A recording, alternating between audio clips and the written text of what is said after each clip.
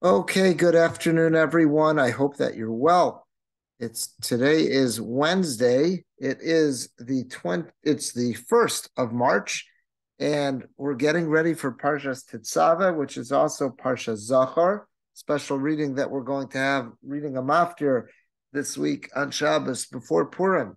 And because we're the week before Purim and Megillas Esther is just around the corner, I think I want to share today something involving Purim and Megillas Esther.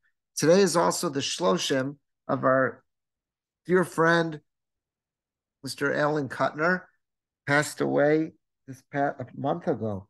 And we want to dedicate this morning, or rather this afternoon's Torah learning as an aliyah for his neshama, for Yehuda Avram ben Rav Yoshua, Zichrono Livracha. Maybe the Torah learning that we're going to participate in today be an aliyah for his neshama, and may HaKadosh Baruch Hu grant his nechama, his true comfort to Alan's loving family.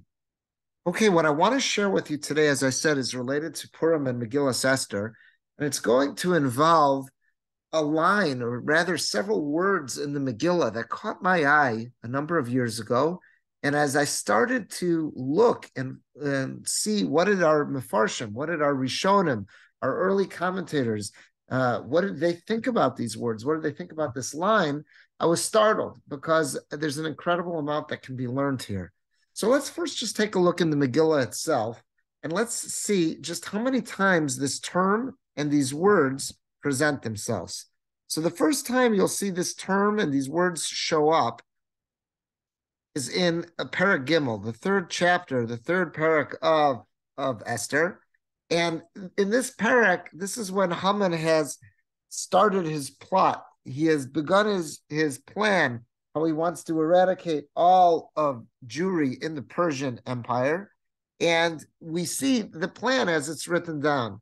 The pasuk says as follows: "V'nishloach sfarim biyad haratzim." Letters were sent through the hands of the runners. El kol medinos hamelech. They were sent out into all of the king's states or his provinces.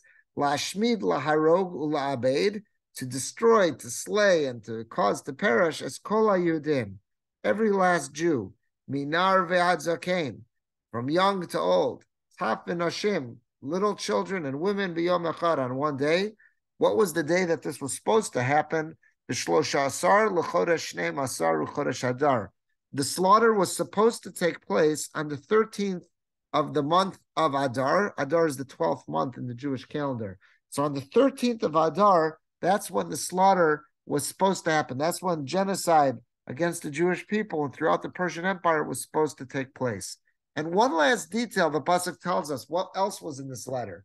Not only were the Jews supposed to have been killed on the 13th of Adar, but also ushlalam lavos. All of their possessions, all of their money, all of their resources, lavos, could be taken as spoils. Meaning the letter that Haman sends out with the signature ring, the stamp of Achashverosh on it, is that not only can the Jews throughout the empire be killed, but all of their possessions can be sacked. Everything can be taken by the victors, by those who have gone to war against the Jewish people. They are entitled to all the possessions that they want. So that's the first time we see that expression, Ushlalam lavos. Now the words show up again later when the decree is reversed after Mordechai and Esther are at exposing Haman and showing Achashverosh what he had wanted to do. Esther has shown herself to be a member of Bnei Yisrael. Achashverosh is put back by Haman and what he wanted to accomplish here. So he tells them, I can't rescind his decree because the law in the Persian Empire was any decree that goes out with the king's signature on it cannot be rescinded. You can't retract it.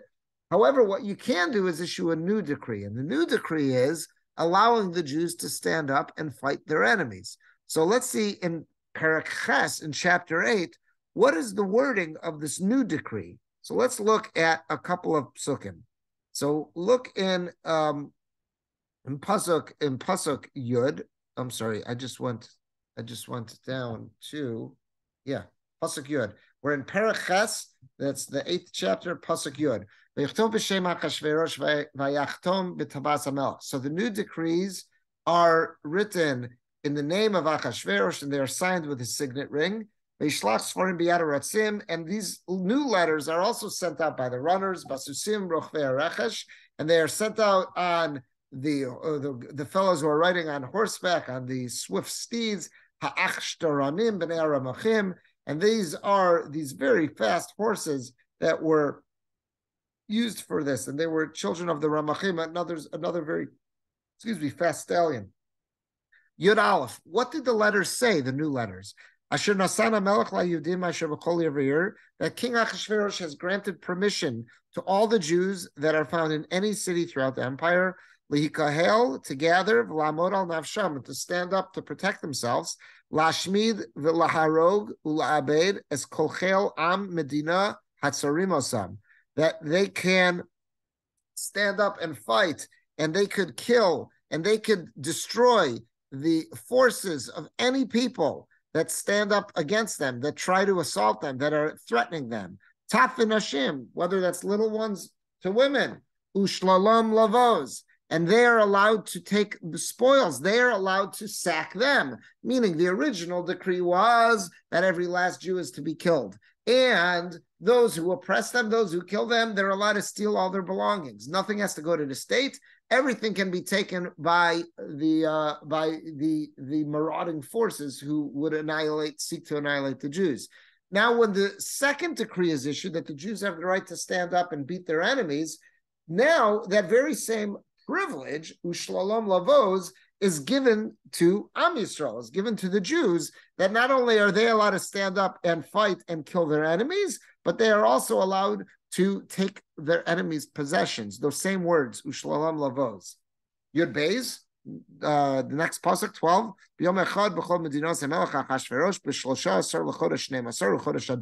And again, what's the day that the Jews are going to be able to stand up and fight all their enemies? It's going to be on the 13th of the 12th month, the 13th day of the 12th month. That's the month of Adar. So that very same day that was supposed to be the day of slaughter for the Jews, and the day that the Jews, all their possessions would be Shlalam Lavos, that the enemy would be able to take possession of all of their items. That very same day, the Jews have now been granted permission to stand up, fight their enemies, slay their enemies, Ushlalam Lavos on them. And now they have permission to take the possessions of all of their enemies. So the rights have been given. But how does it actually play itself out? Comes the 13th of Adar, what actually happens? So in the next parak, it's chapter 9 in Parak Tes, we find as follows. The pasuk tells us that the fighting takes place and the Jews did in fact stand up and slay their enemies. So let's see what happens. Pasuk A, 5, and the Jews smote all their enemies with the sword, and they slaughtered them and brought them to destruction. And they did against their enemies exactly whatever it was they wanted to do, meaning they were free to fight them. Vav, Shushan Abira, in the capital city of Shushan alone, Hargua Yudim Va'abed Chamesh Meosish. On that first day of the fighting, on the 13th of Adar, they killed 500 of their enemies. A little bit later, Pasuk Yud.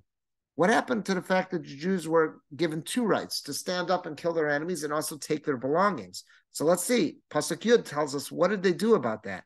Yud, Aseres b'nei Haman ben Amdasat Serar Yudim Haragu, that in the city of Shushan, where they killed 500 of their enemies, they also killed the 10 sons of Haman. Ubabiza lo sholchu es yadam, even though it said Ushlalam Lavos, even though it said that they were allowed to sack all their possessions, and the Jews would be allowed to take all the possessions of their enemies who they slayed, the pasuk makes a point of saying Ubabiza lo sholchu es yadam. On that 13th of Adar, when they fought in Shushan, they did not take anything, any of the spoils of war. They did not take a thing. A little later in that parak, Tesvav, 15, it says, Vayikalu HaYehudim asher b'Shushan. All the Jews who were in Shushan stood up. Gam b'yom arbasar. They fought for a second day, L'chodesh Adar, in the month of Adar. So they first started fighting on the 13th. They fought again on the 14th. They argu b'Shushan shlosh me'osish. And then on the second day of fighting, they killed another 300 of their enemies. Ubabizalo sholchu es yadam. And again, the Megillah makes a point of emphasizing that the Jews did not take any of the possessions of their slayed enemies, even though they were given their right. They did not take a thing. Next pasuk Tazayin, Ushara Yudim Asher Vinos HaMelech. Well, what happened throughout the rest of the Persian Empire? Nikalu v'amud al nafsham, v'amod al nafsham. All the Jews gathered and they stood up to fight for their lives. V'noach me'oiveim, and that finally allowed them to have rest from their enemies. V'rog b'soneim, and they were able to slay of their enemies. Chamisha v'shivim elef, 75,000 of their enemies throughout the Persian Empire. Again, ubabizolo shalchu es yidam. 3 times we just saw that they did not take a thing of the spoils. They did not take an iota. They did not take a dime from the enemies that they slayed. So we see that 3 times in that parak. So I just want to point out that when I started noticing this several years ago, and it just struck me as so odd, is that first they're told Ushlalom Lavos. The first time we see Shlalom Lavos is that the enemies of the Yudim, the enemies of the Jews, are given permission by Achashverosh. They're told that you have full authority on the 13th day of Adar to attack the Jews. Ushlalom Lavos. You're allowed to take all their possessions. And what we're told is, in Paraches, in the 8th chapter, after Mordechai and Esther are successful in exposing Haman and they get Haman hanged and they have to issue a new decree, the new decree gives the Jews the right to stand up and fight on the 13th of Adar, Ushlalom Lavos, and it gives the Jews the right to plunder their enemies. But then 3 times in Perek Tes, when we're told just what was the body count, just how effective the Jews were in finding their enemies and killing their enemies, we're told 3 times that despite the fact that they had permission to plunder them, despite the fact that they had been granted authority of Ushlalom Lavos to take their possessions of their enemies, 3 times it tells us Ubabizal lo shalchu es yadam. In the capital city of Shushan, on both days of the fighting, the Jews decided we're not taking a dime. And throughout the Persian Empire, on the 13th day of Adar, all the Jews unanimously decided we're not taking a dime from our enemies, despite having killed 75,000 of them and given full authority to take whatever they wanted. The Jews did not touch a dime of the plunder, despite the fact they were entitled to it. So what's going on here? Why was it so important that Mordechai and Esther, when they issued that second decree, why was it so important that they give Bnei Yisrael the right to take the biza, the spoils of their enemy? And if it was important, why does the Megillah tell us 3 times that despite being given permission to take it, they absolutely unanimously decided they're not going to take it? So how do we understand this? So I want to share with you a couple of views from our Rishonim. We're first going to look at Rabbeinu Bachya. Rabbeinu Bachya, as we know, is one of our great Rishonim, one of our early commentators in the Torah.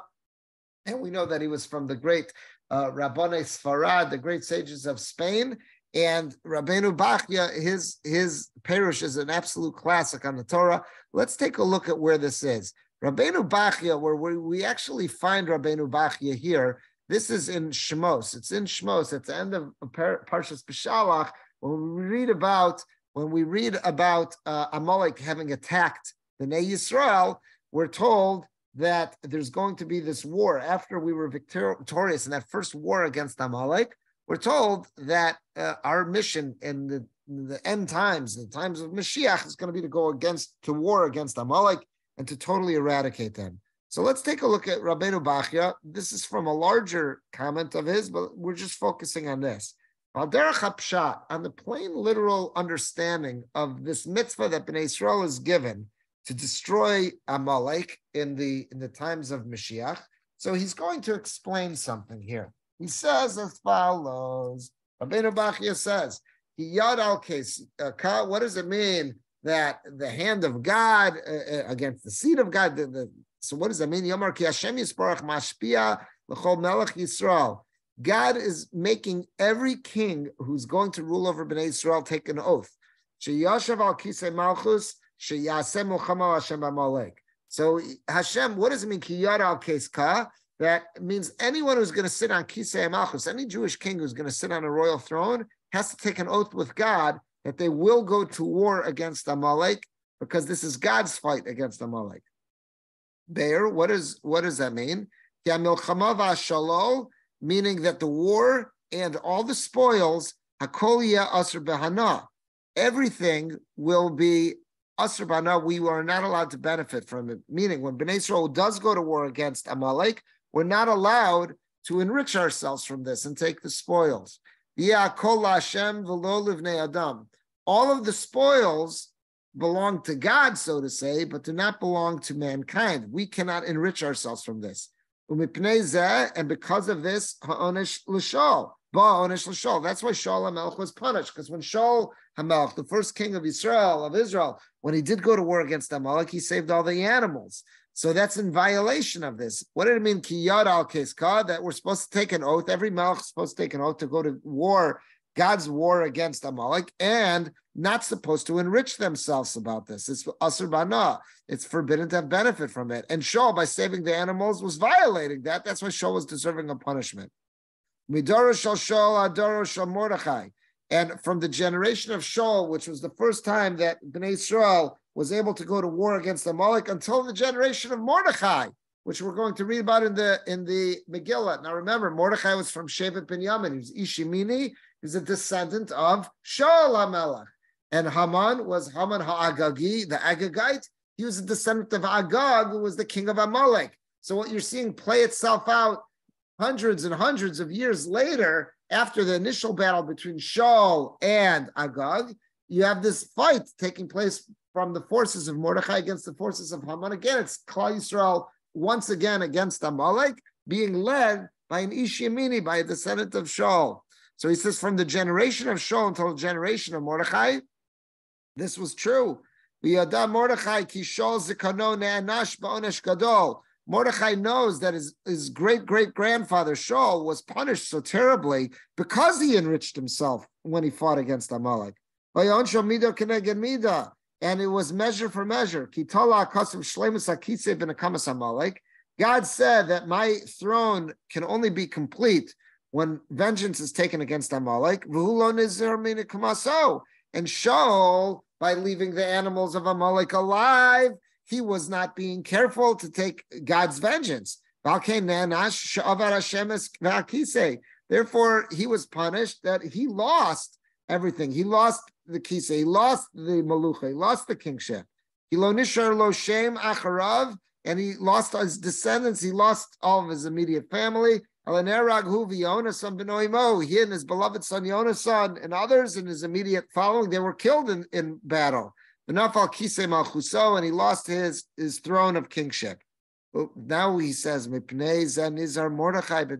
that's why Mordechai was so careful. He was so careful that when Bnei Israel went to war against the Amalekim, against Haman and all of his cohorts, and they killed 75,000 throughout the empire, and then all those that they killed within Shushan itself. That's why it says he knows they're all Mizar Amalek, they're all from the seeds of Amalek. That's why it said about Biza lo shalchu es yadam. That's why it says so many times that they were so careful not to take any of the plunder. Kinin shekasav b'paronos Haman, that when the Megillah writes about the downfall of Haman, it says about Biza lo shalchu es yadam. It says 3 times that Bnei Yisrael was makbid. They were extremely, extremely cautious not to take any of the plunder. Because the Torah said, I want you to eradicate the memory of Amalek. And if we're going to take their plunder, we're not eradicating their memory. And so too, in the future war that will eventually take place between Bnei Yisrael and Amalek, all of the plunder, all of the spoils, it all goes to God. Shenemar, because it says, V'charamti l'Hashem v'tzam v'chelam l'adon kol haaretz. So he brings down from the Nevi'im that says that everything will go to God. So Rabbeinu Bachya, how he's understanding this is as follows. He's saying, if you would ask, why does our Megillah tell us 3 times, Ubabiza lo shalchu es yadam? Simple.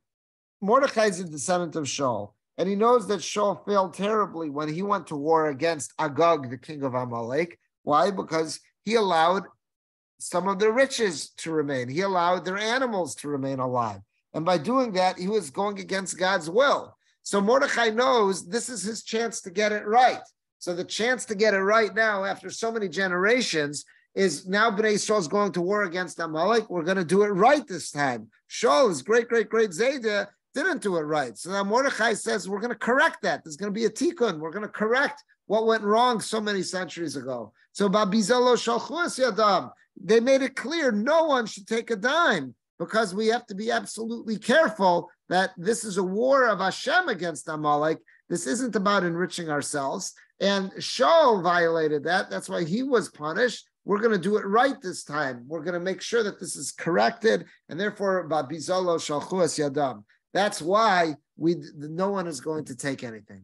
So that's how Rabbeinu Bachya explains this, and that's how he understands this. That part and parcel of the milchama, of the battle against Amalek, is to eradicate their memory. How do we eradicate the memory? There can't be anything left over, no material wealth from them. So the only way to do that is the money all has to be destroyed. It has to be clear that this was a battle about taking vengeance from God, not about enriching ourselves. Shaul failed in that regard. Mordechai made sure we're not going to make that mistake a second time. So they must have issued a decree, made it clear to everyone, Babizalo Shalchuas Yadam. So that's how Rabbeinu Bachya understands this. And that's a beautiful explanation. One thing Rabbeinu Bachya does not deal with, at least here, is, okay, so if it's so crucial as to the fact that Bnei Yisrael should not take any of the plunder, why in Perek Ches, in the 8th chapter, when Mordechai and Esther, after successfully deposing Haman, and now they send out letters, why did they grant Bnei Yisrael permission? It says, if you remember, if you look back on page 2, it says, actually, it's on page 1, it says in Perek Ches, in chapter 8, it says that when they issued the letter saying Bnei Yisrael are allowed to stand up and fight their enemies on the 13th of Adar, it says, Ushlolam Lavos, you're allowed to plunder their possessions. So Rabbeinu Bachya doesn't deal with this. Rabbeinu Bachya did not deal with the fact that he gave a very good reason and understanding why the Megillah emphasizes 3 times in the 9th chapter, Uba Bizalo Shalchuas Yadam, that they did not enrich themselves at all, because this was a chance to finally correct the mistake that Shaul made. So, okay, Rabbeinu Bachya is very clear about that. What he does not offer us insight on, at least not here, he doesn't tell us, okay, I get it. So if it's so bad, if they're not allowed to enrich themselves, if they're not allowed to take anything from the Amalekim, so why did Mordechai and Esther, in the letter that they sent, why did Mordechai and Esther say, Ushlalam Lavos, that they're allowed to take possessions? So Rabbeinu Bachya, as great as his commentary is, and I love what he added here, he doesn't help us with this one detail. So I want to share with you the comments of one of our other Rishonim, Rav Levi ben Gershon. We've quoted him a lot. Sometimes in Latin, he's known as Gersonides, which is just Latin for son of Gershon. Because again, Rav Levi ben Gershon, that's his acronym. Ralbag is Rab Levi ben Gershon. So his father's name was Gershon. So in Latin, that's Gersonides. Same way Maimonides is Latin for son of Maimon. So this is Gersonides is Latin for son of Gershon. So we're going to take a look at Ralbag. And what Ralbag is going to do is he's going to address both these points. He's first of all going to tell us why is it that Bnei Yisrael did not take a dime, for a different reason than what Rabbeinu Bachya said.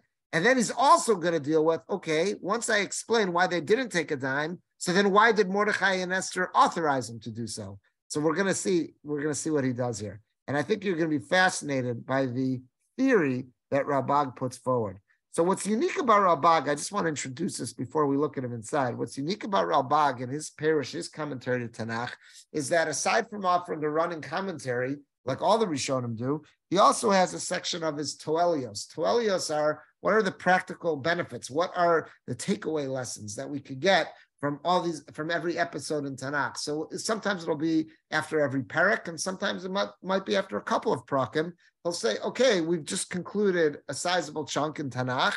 Could have been somewhere in the Parsha, could have been Nevi'im, it could have been Ksuvim. Now let's go through what are the takeaway lessons. Again, sometimes it's just after one parak, sometimes it could be after many prakim. So you gotta hunt them down in where you have your Rabbads. So on Megillas Esther, he has dozens of Toelios. He has dozens of takeaway lessons. And I want to start here. Let's look at number 49, Memphis. He says something amazing. He says, Toelos HaMemtes, what's the 49th takeaway lesson that we could learn from Megillas Esther?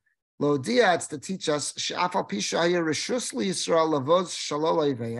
even though Bnei Yisrael were given permission, as you saw in Perek Ches in chapter 8, they were given permission to plunder the possessions of their enemies who they would kill on the 13th of Adar. Hine hiskimu kulam ba'areim. Every Jewish community, no matter where they were in the Persian Empire, they all came to the same unanimous understanding. They had seichel, they had intuition, and they realized on their own, even though we were given permission to do this, we're going to pass up that opportunity. It's not a good idea. They all decided, no matter how much we might need the funds, no matter how much our shuls and yeshivas need to pay off our debts, no matter how much I need a new pair of shoes, we're not going to plunder anything from our enemies, even though we were given permission to do so. Why? That was the proper thing to do, not to take a dime. We don't want the world to think about us. That, you know why we went to war against the Amalekim? You know why we struck out and we killed 75,000 throughout the Persian Empire? You know why in Shushan alone, why is it that we killed 300 and then all of the sons of Haman? Why did we do that? It was just for the money. There was no other reason. We could have all the theories in the world. We could have a great explanation of why we went to war against our enemies. But as soon as our haters see that we profited from it, as soon as they saw we made a buck, all the other reasons go out the window, and they'll say, oh, you know why the Jews did this? They were out for the money. Now, to me, this is incredible on many levels, is that number one, for close to a year, the original plot of Haman happens in the month of Nisan. And for close to a year, because Adar's not till almost 12 months later. So for close to a year, there have been signs, billboards hanging throughout the Persian Empire that say, get ready for the 13th of Adar, which is close to a year away. And on that day, because the letters went out, you can kill and slaughter all the Jews around Ushlalom Lavos, and you could take all of their possessions. After dealing with this and seeing this advertised for so long, and knowing that this is what the warnings that were out there, so people have close to a year to think about this. And now if the Jews do rise up on the 13th day of Adar and strike out against their enemies, won't it be clear, absolutely abundantly clear to everybody that the reason why the Jews struck against their enemies was this was a preemptive strike. It was self-defense. Their enemies had been gearing up to kill them. The reason why the Jews struck against them was an act of self-preservation. Isn't that abundantly clear? Why would anyone say they did this for the money? I think it's very clear. The answer is, once money's involved, no matter how much someone says it's not about the money, once money's involved and someone seems to have profited, everybody's going to think the reason this was done was for the money. It makes no difference how abundantly clear it might seem to be why everyone went to war. That the reason they went to war was self-preservation, was survival. They were in an existential crisis. That might be very clear to all of us. But as soon as money is on the table, that's an option that people could ascribe, give a reason to this for, then the world at large is going to say it was about the money. And because that's the way the world's going to react, Klal Yisrael, the Jewish people, they have to behave accordingly. So what did they all agree upon unanimously? Even though we were given permission, Ushlalom Lavos, even though we were given permission to take their money, 3 times the Megillah emphasizes, we are not going to take a dime, because we realize if we take a dime, then everything, all the defenses that we might put up about the reason we went to war, it was self-preservation, it was survival, all that, it's going to go out the window, because the world at large is going to say you went to war because you wanted to enrich yourselves.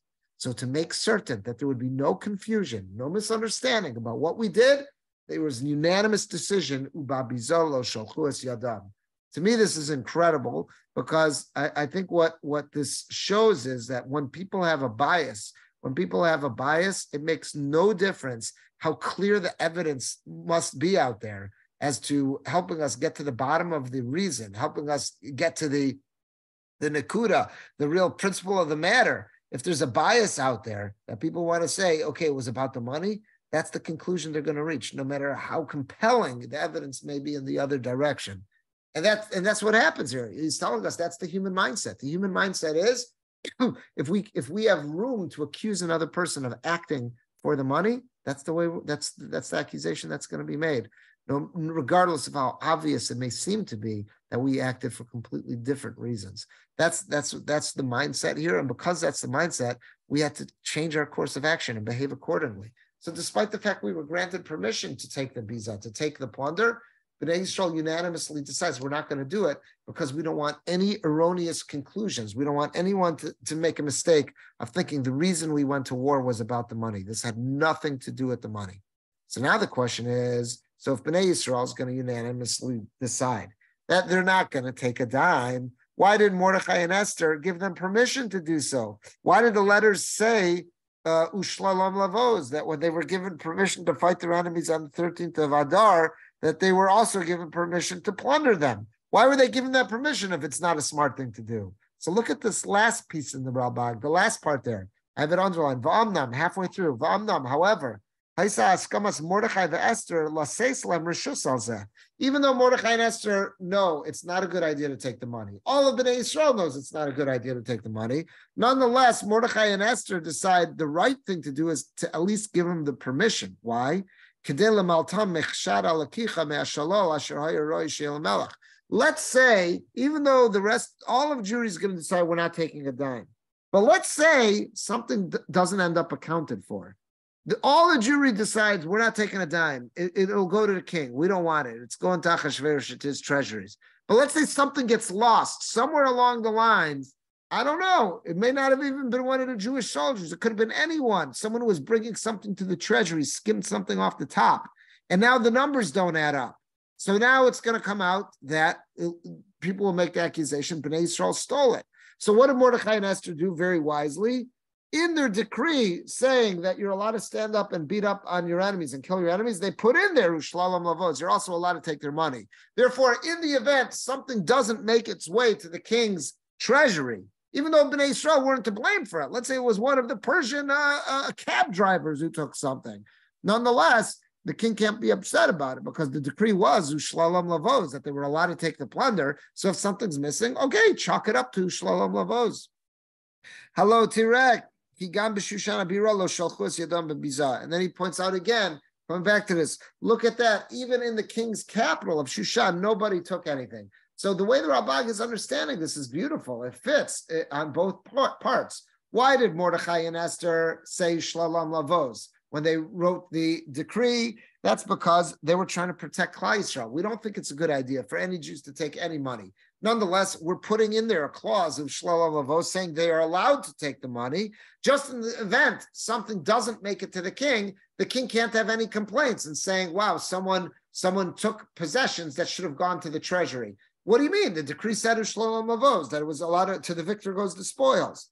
But why did everyone decide Ubabizalo Shalchuas Yadam? Because even though that right was given to them, and it was given to them to protect them, nonetheless, they understand it's not smart to act upon it. They're sophisticated enough to understand, even though we were given that right, just because it was given to us doesn't mean we should act on it.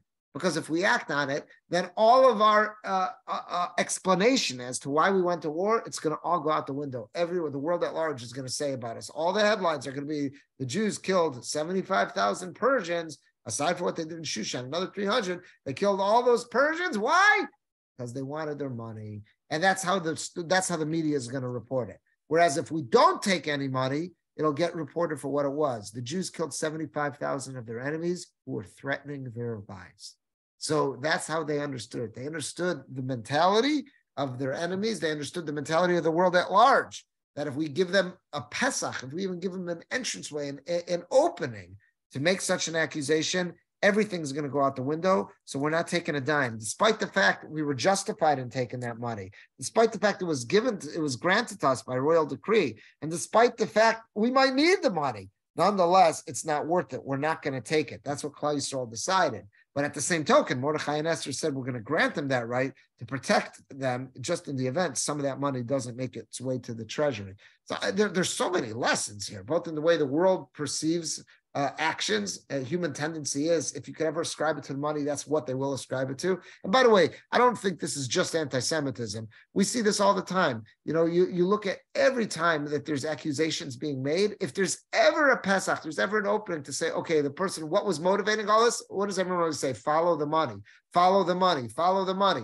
That's not anti-Semitism. That's everything. If you want to explain any questionable action, follow the money, and that'll help you understand everything. If you can't find any money trail, whoa, now maybe there was something altruistic that took place here. So that's what Klal Yisrael understood, and that's why they acted. But Mordechai and Esther also wanted to protect them, and therefore they put in a clause u'shloam lavos, that to the victor goes the spoils. Just in this way, in the event something doesn't make its way to the treasury, they didn't commit a crime, because to the victor goes the spoils.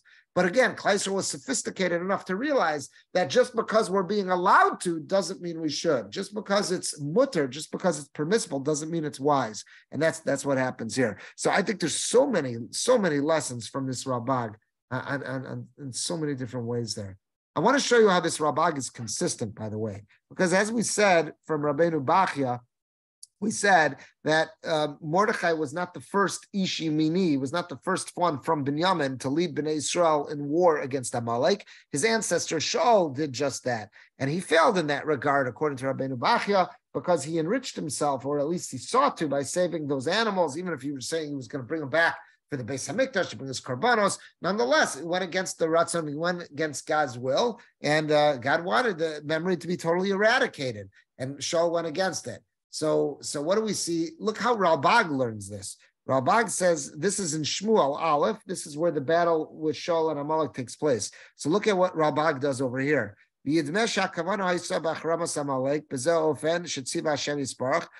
he says, what's the theory? What's the understanding? What's perhaps the rationale why God wants absolutely for Amalek to be destroyed, even all their possessions, their animals? Shelo yenu Yisrael klal minechseim, that the Jewish people should not benefit from any of their possessions. Laha'ir, to make it very clear, shakavana elokis haisa bezel elokichas hanekama mimasha asa Amalek liYisrael b'derech tzeisa Mitzrayim. The only reason why God wants us to fight Amalek is to take God's vengeance against what they did to us on our way out of Egypt. Asher zanav b'am kol nechshalim achareim, they attacked the caboose. They attacked everyone who was moving slow. L'man yiru abayim ma'asos kadavar razeh. And God wanted to make it very clear, the only reason we're going to war against Amalek is because what they did to us when we left Egypt, and now nobody else, no other nation in the world should think about attacking Bnei Israel. God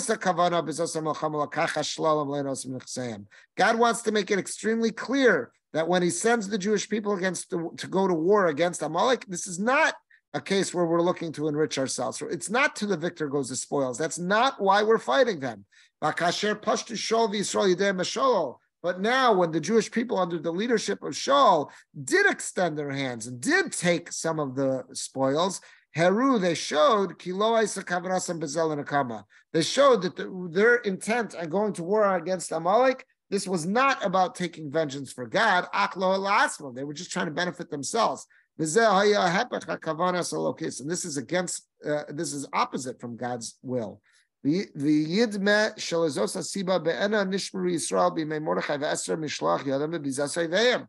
says this is why Mordechai and his generation was so careful not to take any of the spoils when they fought their enemies in the Purim story. Amalek, their enemies were from Amalek. And that's why the Megillah emphasizes 3 times that Bnei Israel never extended their hands to take any of the spoils from their defeated enemies. So Rabag's being consistent. Rabag is saying consistently, he's saying is that it'll get lost. No one is going to understand the real reason why Bnei Israel were going to war against Amalek. In the days of Shaul, they won't understand that the reason was because this is Nakama, this is vengeance, because of the fact that Amalek attacked our people when we left Egypt. That'll get totally lost if we enrich ourselves, because everyone's going to say, follow the money. And in the days of Mordechai also, the message will get lost that we were doing this out of self-defense, self-preservation. Even though that seems so obvious, it'll get lost because everyone's reaction will be follow the money.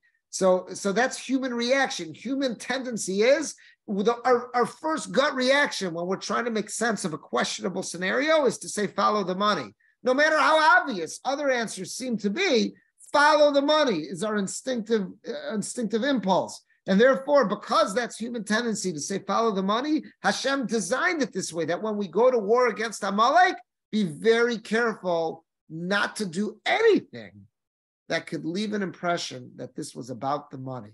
That's why we say hands off the Amaleki merchandise. Don't touch it.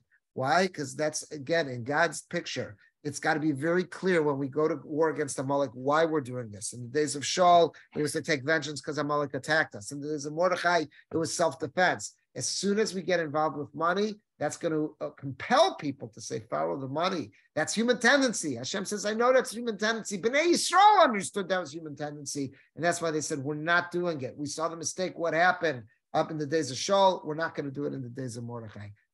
So then why did Mordechai and Esther give them permission? That was only to cover their tracks in the event some money didn't end up in the palace. I want to just conclude with sharing with you something that's awesome. I chanced on this a number of years ago, and it does not get nearly the amount of coverage that it should.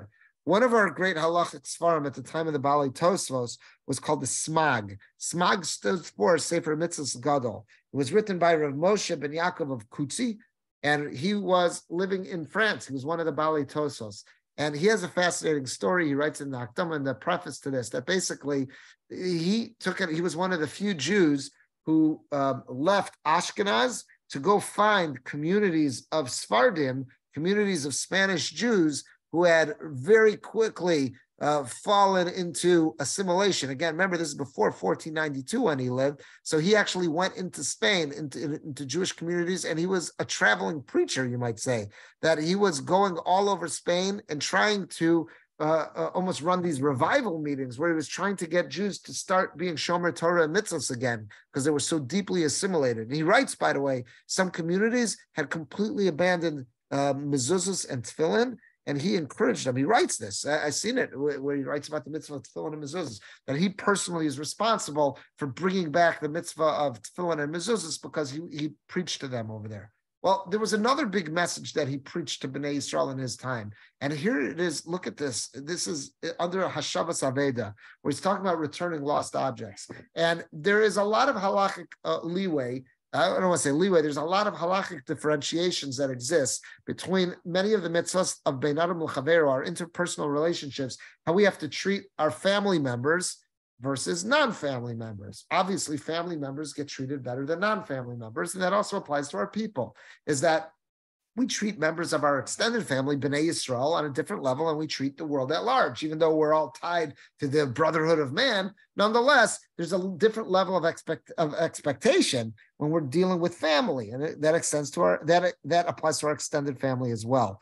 So sometimes over the years, and you may have heard this, that people might say, therefore, someone might say, I could steal from someone who's not Jewish because I don't have that responsibility. That's absolutely not true. Someone might say, I don't have a mitzvah of Hashavas Aveda, of returning a lost object to someone who's not Jewish. So this is what the smag is going on here. In the mitzvah of Hashavas Aveda, he says as follows, Kfar darashti legalos Yerushalayim asher b'Sfarad. I'm saying publicly that I preached many times, I give many drashas to the exiles of Jerusalem that are in Spain, Ulishar Golios Edom, and the other exiled Jewish communities throughout Edom, throughout Rome, which literally means throughout Europe, Ashkenaz. Hi'ata, that now, she'aricha galus yoser midai, now that our exile is going on much longer than it's supposed to. Yesh li Yisrael lavdil me'hev le'olam. It's time for the Jewish people to separate ourselves from the nonsense of this world. Lechos b'chosmo shel HaKadosh Baruch Hu shu emes. We have to separate ourselves from shady characters, and we have to become the paradigms of honesty, truth, integrity. V'shelo l'shaker, and to abhor any type of falsehood. Lo li Yisrael v'lo l'goyim. To Jew, to Gentile, it makes no difference who we're dealing with. We have to be the paradigms of honesty. And we can't fool any of our non-Jewish countrymen, no matter even if they're illiterate, and it could have been people who wanted to take advantage of them. You're not allowed to fool them, to profit from getting that. That's thievery. And And we have to sanctify ourselves even in areas where halacha might say we're allowed to act differently towards a non-Jew. Halacha might say that we don't have to correct a business mistake that they made. Shenemar, because what does the pasuk say in the Navi Tzefanya? Sheiris Yisrael lo yasu avla, is that the remnants of Israel will not do anything which is dishonest. Lo yidabru kazav, and we won't speak in any crooked fashion. Lo yimtza b'fiyam lashon tarmis, and will not be found in our tongues, in our mouths, any type of lying, any type of conniving speech. So now the Smag starts talking again. He says, what's the Navi Tzfanya telling us? Because one day God will come to redeem us. There's no doubt. It's going to happen. Yomru Agayim, what are the nations of the world going to say? Bidinasa, if we act with honesty, integrity, when we finally do get redeemed, what will the world at large say? Bidinasa, yeah, God's acting with justice. It makes sense that he wants this people. Kiheman sheyemes, v'toras emes b'fiyam. Because look, they're such an upright, honest people. And the Torah of emes is in their mouths. Avalin yisnahagu imagayim biramos. But if we become known as dealing with the nations of the world in a cheating fashion, in lying and thievery, Yomru, what will the nations of the world say when we're eventually redeemed? Ru'uma asa kadosh baruch hu. Look at this strange thing that God did. Shebachar lechalko, who did he choose to be his beloved people? Gadnavim v'ramoim. A bunch of thieves and a bunch of cheats. What a chilul Hashem that's going to be. So the Smag says, what did I preach many times? He says, the Geula is going to come. The redemption is going to come. Is it going to be a Kiddush Hashem or is it going to be a Chilul Hashem, though? That the choice is ours. If we act as honest people, then when we're redeemed, what will the world say about us? They'll say, Hashem, it makes sense. This is such an honest people. I get it. I understand why you're drawing them close, why you're showing them such love, and why you're favoring them. I get it. But if we're acting like a bunch of crooks, cheats, and liars, if every time there's a scandal, it's got to be another member of the tribe, if every time something hits the news and it's another one of these Ponzi schemes, it's got to be another member of the tribe, what's the world going to say? The world's going to say when that redemption happens, this is the people, this is who you want, God? Bunch of crooks, bunch of no goodniks. This is who you're altering the course of human history for? This is what you're changing the laws of nature for this people? What a chil Hashem that's going to be. So the Smag said, if we want to create the best, the most opportune sign, the opportune, you might say, the opportune season for the redemption, let's start acting honestly. We may be slowing down our redemption because Hashem wants to avoid a chil Hashem. And if we are not living up to who we're supposed to be, and Hashem brings the redemption now, it's going to be a massive chil Hashem because the world's going to say, what kind of ugly people is this that God wants to redeem? We might be slowing down. We might be ma'akev the gula. We might be slowing things down. But if we can become honest people, if we become known as honest people, people of integrity, people of honesty, then when the gula happens, it's going to be a kiddush Hashem. So God will be more prone to make that happen. That's what the Smag was saying. I thought this is absolutely fascinating. So you see here, the Rabbi is telling us how sensitive Klal Yisrael was to how they're being perceived by the world. And it's not just that he's got this, God forbid, this neurotic sense of looking over his shoulder. What does the world think about us? What the world thinks about us is very important, as the Smag said, because the Geula is going to happen.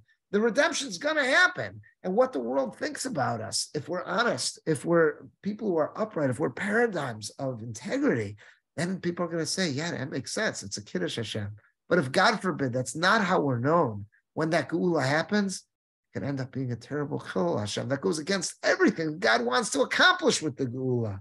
So therefore, the choice is ours. It's in our hands. We have to be cognizant of what is it that the world thinks about us. And that should motivate us. And that should help us when we are in a challenging situation. We want to know, should I be honest or should I attempt to take a shortcut? Let's go with the honesty. It's always going to be better. Honesty is the best policy.